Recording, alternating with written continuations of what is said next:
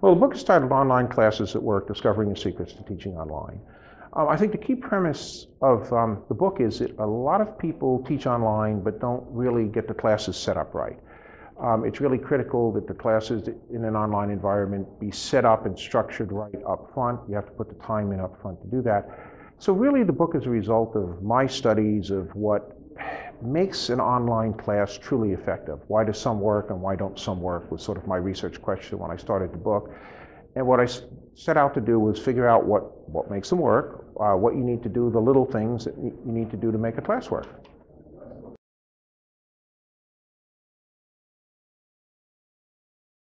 But a lot of things are really to make sure you create content. On one hand, it really is focused on the online classroom. And in an online classroom, you have an opportunity to bring in resources from lots and lots of different places. It's important that the instructor who curates that information, he or she doesn't just randomly bring it together and say, oh, here's a YouTube video, here's this, here's that. He really goes to the effort to create that information and bring it together in a cohesive fashion like it's designed for the class. The second piece would be that when you take that information, you want to take that and make sure that any new content you bring into that class is really truly content designed for an online classroom. That it's not designed, it wasn't a recording of your lecture to the lecture hall and hey, we'll just play it for you and you can learn from my lecture, because that doesn't work. You want the students to feel that you want the students to buy in because it was designed specifically for them, and you want to spend the time to actually design something for the online classroom, which means certain different technology deliveries. You can't just stand up in front of the room and lecture to an online classroom. They're not going to listen to you. They have an attention span of 5 minutes, 10 minutes on a video. You need to have activities you need to have content in the classroom that's active, that asks students to go do something, go explore something, go find something, go interview somebody, go talk to somebody, go solve a problem, go do something that's active. And once you do that activity, go talk to people about that activity through your discussions. You don't want to ask discussion questions that are technical. Very often, you put a technical question, what were the 5 key points in chapter 5? Well, once the first student answers and the second student answers, that's pretty much it. So you want to let's take the 5 key points in chapter 5, and which one do you feel is the most important? Can you take one of those points and apply it in your place of business? How would that have related to you in your life? What if we had these points? Which one do you think is the most important to solving this particular problem? Something like that, where you actually ask them to take the material.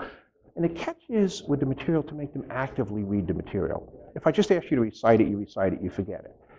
If I ask you to read the material, then you have to say, okay, now which one is important? Let me think about that for a moment. And you sit there and say, okay, well, I think the 4th one is really important. Let me take that 4th point and write about it. At that point, you understand what that material is. You've now written about that point. You truly understand what that material is. So you've actively engaged the learner in the process. The other thing you really want to do is make sure that you've structured the class in such a way that the students come back to the classroom. I mean, big problem, I can go to Facebook, I can go to LinkedIn, Twitter, that type of thing. I can go to those particular sources, and I go to those places frequently because there's constantly new material. The online classroom needs to be structured in a way where there's an incentive for me as a student to go through that class multiple times during a particular period. Let's say I have a weekly session. If there's nothing new, I go once. If there's going to be something new, if the professor's posting things on Tuesday, I'll go back and see what the professor had to say. Oh, if my colleagues are posting things here. You want the people to be actively engaged and constantly coming back, because it's like Facebook, there's new material. You need constantly engaging content to bring them through, which you can structure into a class. Transferable, the content's transferable, the presentation and how it's presented in the online classroom needs to be well thought out. It's really a question of taking instructional designers can help you do that just in terms of how it's presented. It's important, I think, for the instructor to understand a little bit about how the online classroom works and what the students are doing, and sort of look at and to think about how they interact online, what they do online, what they would find boring, what they would find interesting. And then if you couple that with the lesson of talk to some people about how my book came about, let's talk to some people about how things might work. Talk to people, talk to the instructional designers, talk to others about what they've done to bring those students into the conversation. That's really critical. And then the other element that I really think is to make sure that the students understand the rules and agree to adhere to the rules, and that you adhere to the rules as well. If you've committed to grade papers by Tuesday, you grade papers by Tuesday. If you commit to respond to phone calls by 24 hours, respond to phone calls for 24 hours and things like that. So it's critical to do that. But it's you have the material, you're the content expert. All you're doing is presenting it in a different way. It's like being you can present your material as a lecture, you can present your material as a book. If you had somebody come up to you and said you want to make a documentary, you could present your material as a documentary. All three would convey the message. You're the same person. You're interviewing me here, and I'm presenting it verbally instead of in the written word. But that's basically the way you do it. It's really critical to get your hands around and figure out how the best way to present it, and there's lots of people that colleges have generally that can help you do that.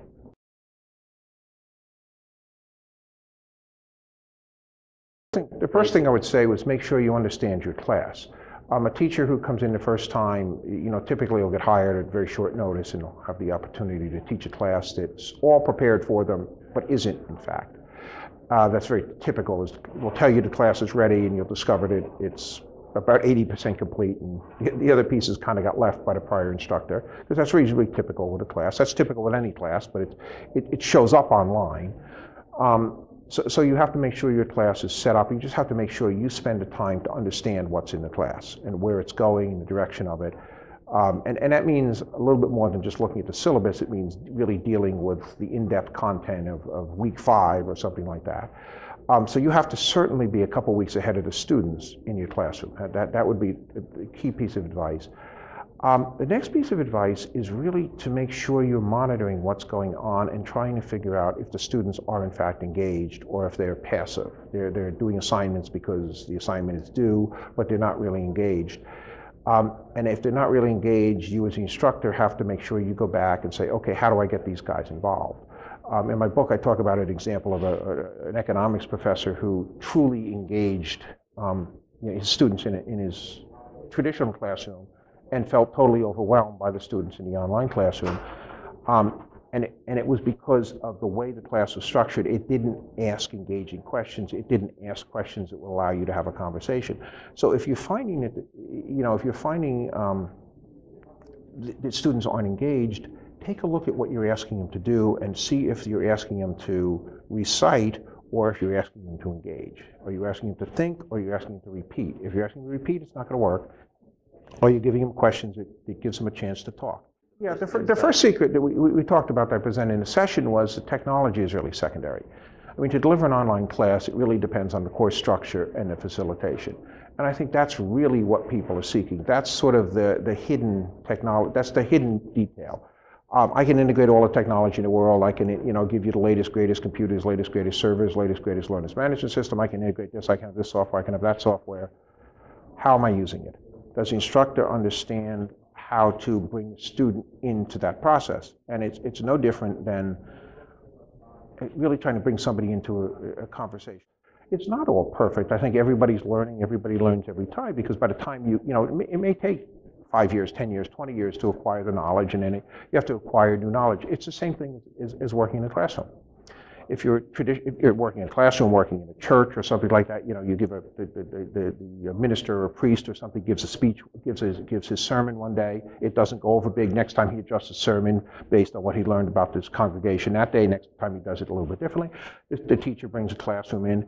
They bring this information together. If they kept doing that 5 years from now, those students are different. Those students have had a different experience. I mean, one of the hard things that we see is that your students come in with different experiences. You can see that I'm old. I grew up without computers and iPads and things like that. Students now have grown up with cell phones. Students now grow up with iPads. Children now touch a picture screen and expect it to move to other pictures like you do on an iPad. So you have to constantly revise what you're doing, no matter where you're doing it. And the technology is a tool, but it's not the only tool. The tool is the knowledge, the instructor, the facilitator's knowledge, the designer's knowledge, the program head's knowledge to say, we need to be able to take this information that we're getting and use it in a way that can help us educate the students. My last point in the presentation was let the teachers teach. The teachers are experts. You have to let those teachers take their knowledge, what they learned from doing the class once, and apply it to teaching it the second time, applying it to teach it the third time, applying it to dealing with that difficult student. They have to be able to improvise, perhaps, use their skills and experience. They're artists, they're not technicians. And I think that everyone that thinks it's perfect is treating it like a technician. If you treat it like a technician, you're going to discover that very quickly you're going to have an out-of-date product.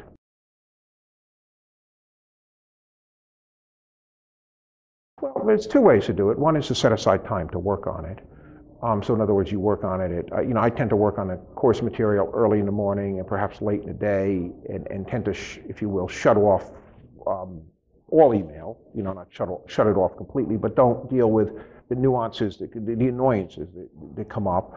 A student you shouldn't encourage your students to ask questions early rather than later. The student asking questions 5 minutes before the assignment is due at 11 o'clock on Sunday night is not going to get an answer, because the instructor needs some downtime too. So you want to structure it in a way that you manage your time.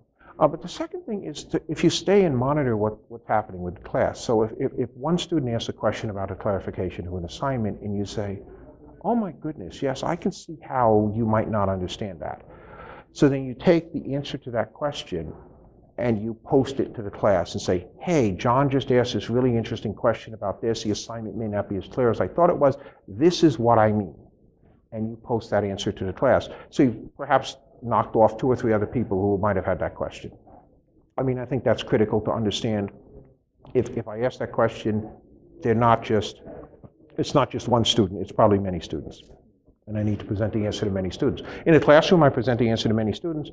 In the online classroom, I present it one-on-one. If I present it one-on-one 4 times, that doesn't help the remaining students. I mean, the basics, the learning management systems are constantly evolving. I mean, they're better than they were a few years ago. Some of the major ones are worse than they are a few years ago. I personally think a lot of learning management systems have lousy reporting capabilities as an instructor. I can't monitor what I really want to monitor. I can't yet do that. I'm an old systems guy, so I said, well, if you just could write a report that would monitor this, that would be really good, but they don't get there. So I think that learning management systems constantly evolve, and there's 2 or 3 of them that are highly highly and they're the usual culprits. I think that's important that you have decent delivery with that. The other thing I think with the tools is just to constantly be on the lookout for a new tool to do something. You don't have to be on the forefront. You don't have to be the first person to use a product, but you have to understand that that tool you used 6 months ago doesn't necessarily work anymore. I'm big on, I will record in my office. I have a Mac, and I have a Mac with a camera in it, and I use a couple features of that. And it's really simple to just sit there and record a quick video. It takes 5 minutes to record the video. I've learned over time how to manipulate the video and things like that to make it work better, but that's not necessary, because a lot of times there's just the simple tools. They're after information. They're used to watching bad videos on YouTube or something like that. They're after the information. They want it humanized. They want to know you're a human. And I think that's really important with the class. As long as they think the instructor is a human, which you can humanize yourself with a video, with an audio, with audio comments to the student. Hey, John, this is what's wrong with this. I understand what you're trying to do, but you really need to go a different direction with it. Consider this particular point. They'll go, oh, okay, as opposed to saying, well, you're just wrong. I mean, it's just simple things like communication. It's the humanizing tools, which are, you get to do them electronically instead of in person, but it's the same results.